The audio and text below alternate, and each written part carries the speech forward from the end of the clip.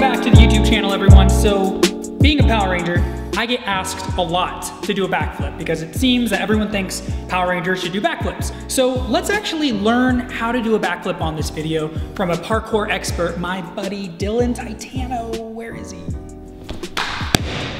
All right, guys, I'm right here. Cool. So Dillon's gonna teach you guys how to do that safely. So, how do you do a back tuck? Back tuck, backflip, same thing? Well, for starters, you jump, and then you flip.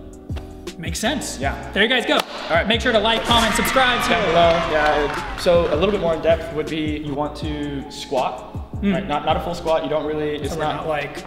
No. Yeah. We don't want like. It's not like a weightlifting squat. A quarter squat is very acceptable here.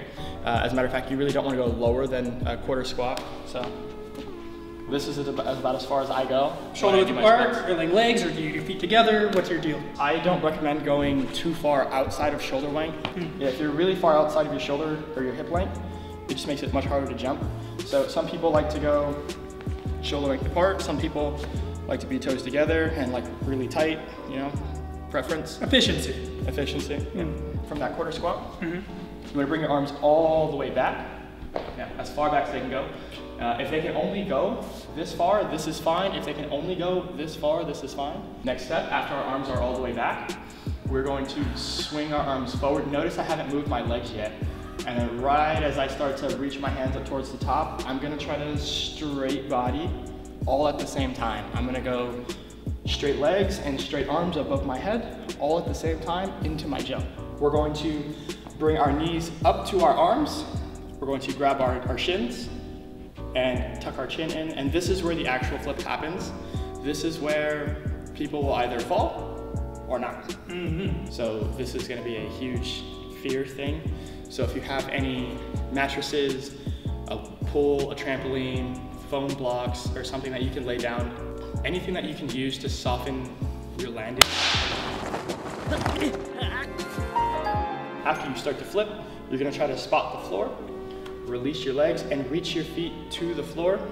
Don't just wait for the floor to come to your feet. So we're not cannonballing into a pool, essentially. Not at all. You don't want to. And stay tight. There you go. See, I can teach parkour too. Well, that's pretty much it. So a few of the common mistakes that people tend to do is they will throw their head back, they'll arch their back too much, or they'll push their hips forward. Now this causes a few different issues here. If you throw your head back, your body follows your spine follows your head.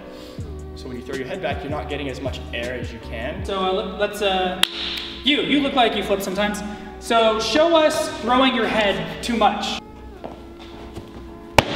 If you notice, when he threw his head back, he just completely arched his back inside his backflip here, and that's cutting out his height. The other thing is when we push our hips forward, that causes us to travel forward, doing a gainer, and that's not the skill we're looking for. That is a forward traveling back tuck, correct? Yes. Yeah. All right, show us, we talked about a gainer where you back tuck going forward.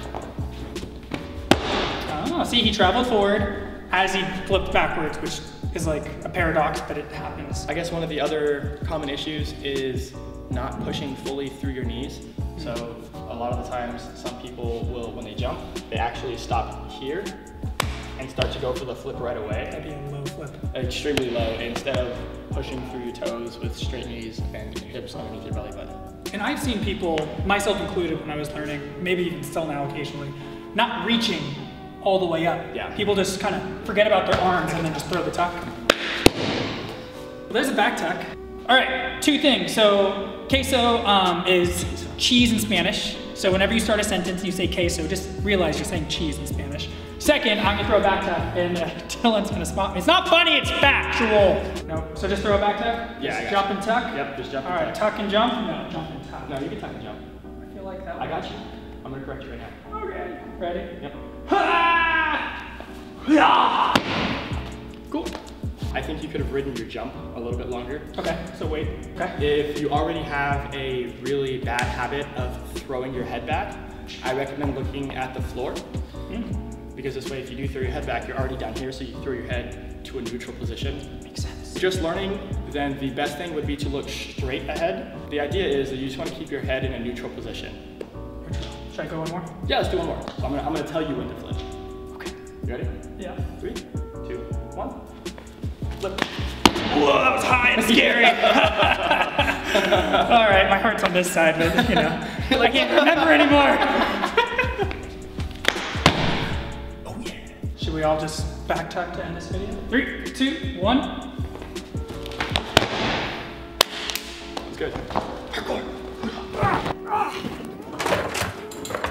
Parkour. If you like this video, make sure to leave a thumbs up. Make sure to comment below because it boosts the algorithm. I actually don't know what that means. To do it, to help it, and make us popular.